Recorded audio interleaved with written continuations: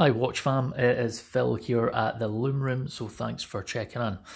Today I'm going to be doing an unboxing of this, which I just received today at the office, which I was absolutely delighted. I feel as though I've been waiting on this for forever, and it finally arrived, so I'm absolutely delighted. So without further ado, actually, wristwatch check, and today I am wearing the Rolex Air King 116900. I absolutely love this watch. It's my favourite watch, and it's been spending a lot of time on the wrist. You can probably see why. That's an absolute beaut. But anyway, this is what we're going to be looking at today, and I will get this opened. Hopefully I won't need a knife. Let's see.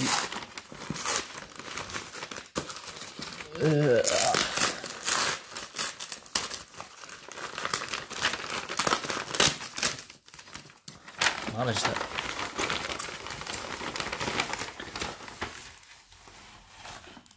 Because that was quite a big bag for such a small package. There's nothing else in that. So what we've got here is your bubble wrap. Looks as though it's got one piece of sellotape around it to keep it secure. Better watch my fingers here. It's my tiny knife.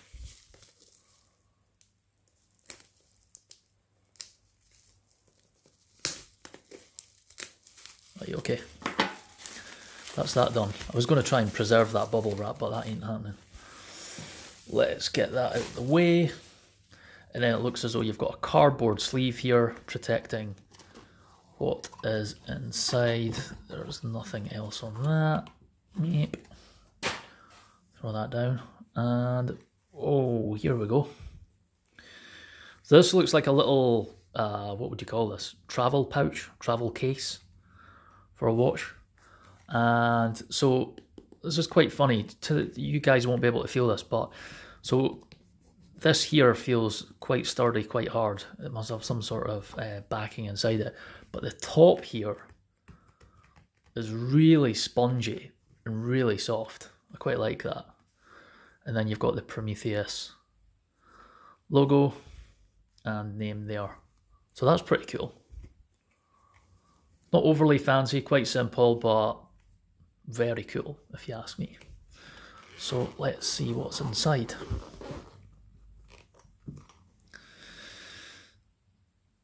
Ooh. Okay. We've got polystyrene here. Oh, just revealed the watch. Did you guys see that? A little picture of a ship. We'll get to this later. Looks like a warranty card. Yeah, that's a 24-month limited warranty. So we can keep that there. I don't know, that's to keep it fresh. Meh. And then here we go, let's just open this up. Wow. Okay. Let's just lift it out. It's actually ticking already. I thought it would have been stopped. Most of the watches are stopped once I receive them.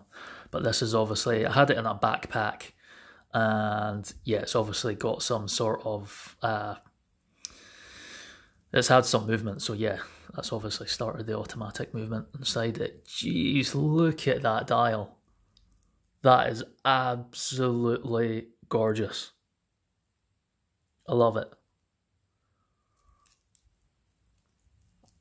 Okay, so what is this? Well, it's the Prometheus Zenobia. And it was basically made for the Divers Watches Facebook group.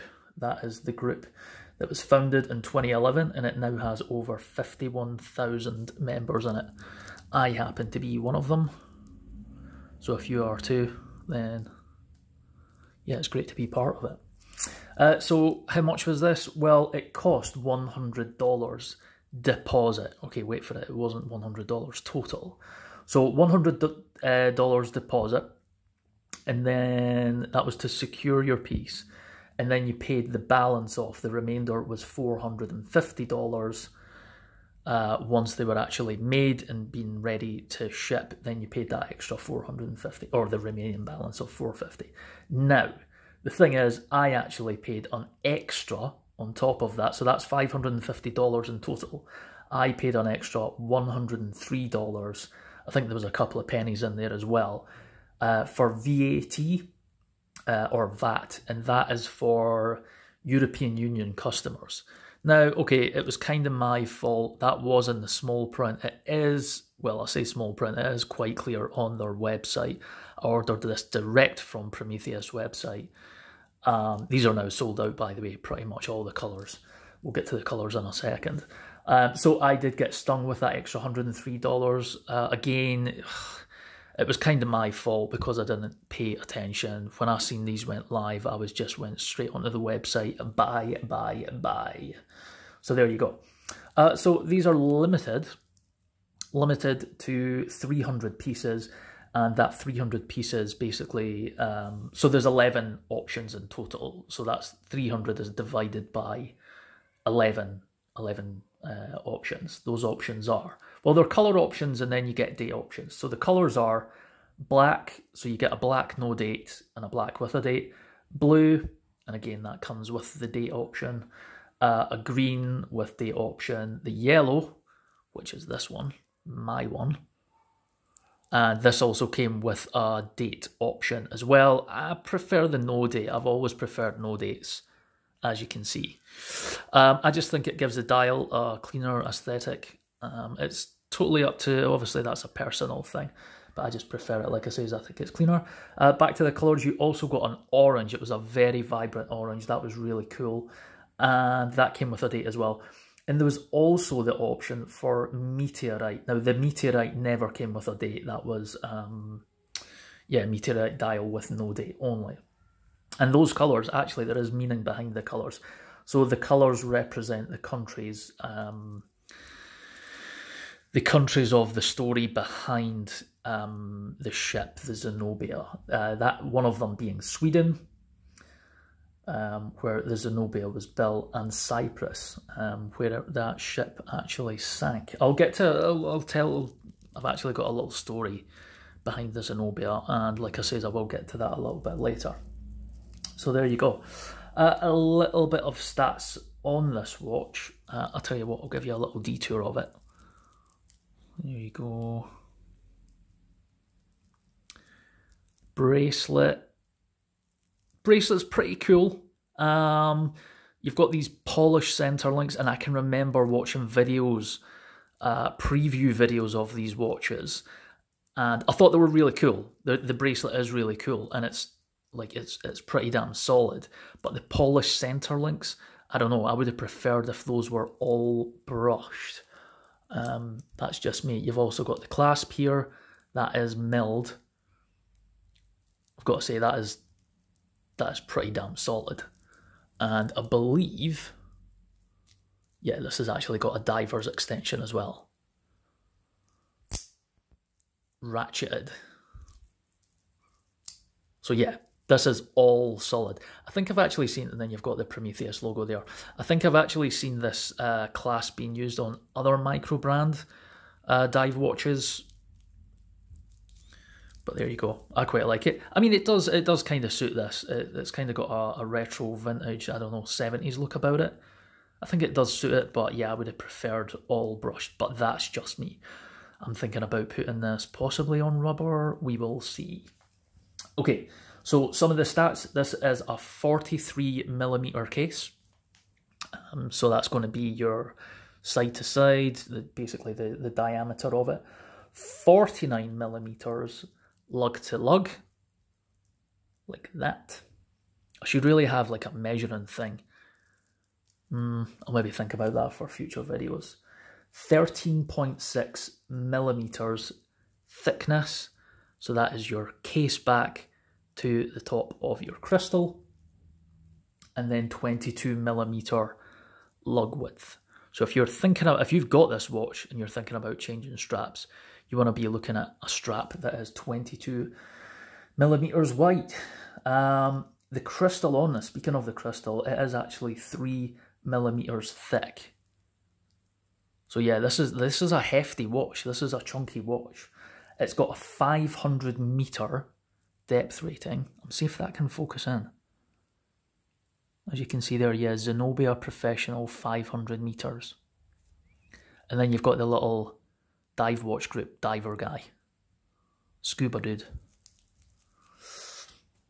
Screwdown crown, as you can see here. And that's got the little Prometheus logo on it as well, which matches the dial just up here. So that attention to detail is really nice. That looks as though the crown's been polished, brushed on the sides.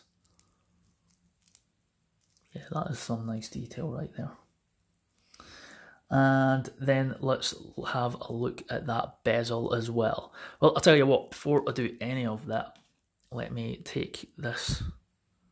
I can probably take that off. Tweezers. Chuck that in there. And there you go. It looks so flat. Crystal on this. It's like a tabletop. That really is beautiful. Yeah, so the bezel on it, 120 click. That is a ceramic bezel. And it is actually filled with Super Luminova BGW9. So the part that I love best is the click. How does it sound?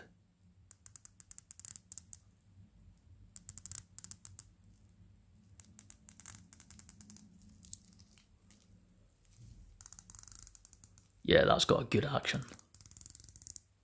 That's solid. Absolutely solid. Lines up. 100% perfect. Happy with that. That works. Okay, so why the Zenobia? What is the Zenobia? Well, I've got a little story here for you, if you're willing to listen. If you're not, feel free to turn off, but, well, here you go. Zenobia was a cargo ship, which is actually now sunk. And this alludes to it. So I'll tell you a little story. The Zenobia was built in Sweden and delivered to our owners in 1979. She left Sweden on her maiden voyage, bound for Syria on the 4th of May 1980, loaded with 104 tractor trailers with cargo destined for the Mediterranean and the Middle East. She passed through the Strait of Gibraltar on the 22nd of May 1980, stopping first at Heraklion, Crete, and then to Athens, Greece. On the way to Athens, the captain noticed steering problems, and the Zenobia began listing to port. Following checks, it was determined that the list was caused by excess water that had been pumped into the ballast tanks. This water was pumped out, and she then departed for her second to last stop at Larnaca, Cyprus, before reaching Syria. She arrived at Larnaca on the 2nd of June 1980, where the ballast problem reoccurred. Engineers discovered that the computerized pumping system was pumping excess water into the side ballast tanks due to a software error, making the list progressively worse. On the 4th of June, Zenobia was towed out of Larnaca harbour to prevent her becoming an obstruction should the worst happen, and was left at anchor roughly 1.5 miles offshore.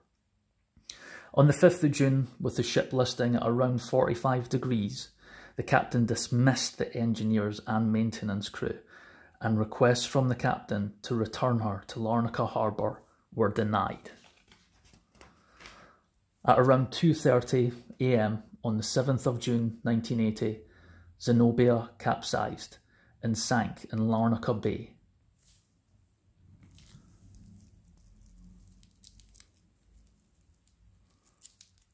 And if you look at the case back,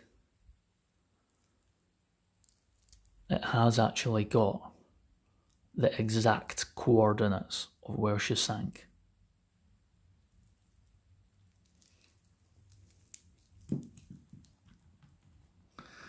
She sank to a depth of roughly 42 metres, taking her estimated £200 million worth of cargo with her. There were no casualties in this disaster. She still lies in that exact spot today, where it serves as a refuge for maritime life and is ranked in the top 10 sites in the world for wreck diving. So watch, people. What do you think? I love her. I think she's a really cool watch. That's all I'm going to say about her. That's been the Zenobia. I've been Phil. Thanks for checking in.